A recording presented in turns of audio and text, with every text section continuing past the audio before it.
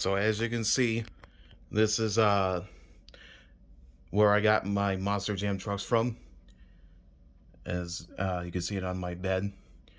Now you know where I get my 1/64 scale diecast from your stores near you. Alright, but first, lunch, check. 2, food, drinks, checked. And now, number 3, unloading into the house. Or I'm sorry, not to the house. Unloading groceries to my apartment, check. So let's see what we have here.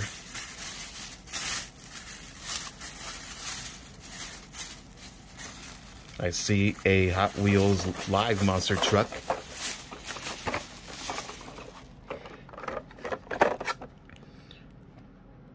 Oh wow, that's very absolutely sweet. It's got the Spectra Flame rims right there. Oop, I didn't show you that Hot Wheels were also labeled on the tire.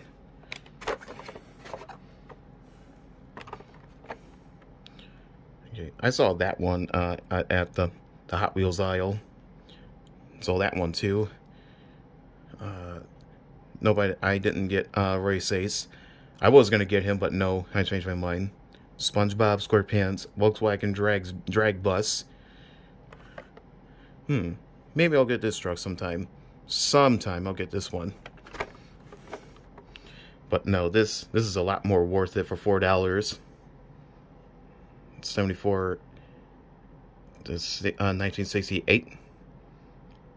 I keep telling you on the previous Monster Jam unboxing video, they will make it for a long time.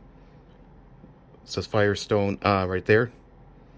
4x4 Summit.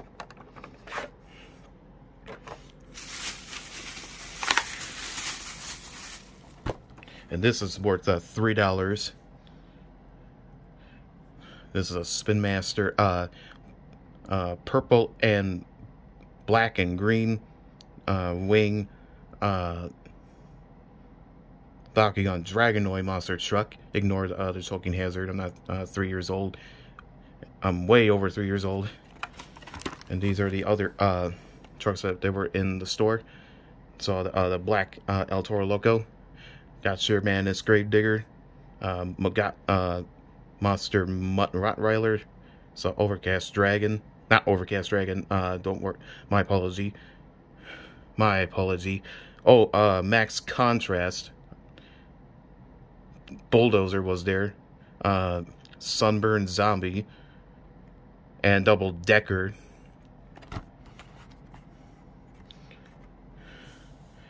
Okay. I'm gonna end this part, and I'm gonna go to part 2 for the unboxing.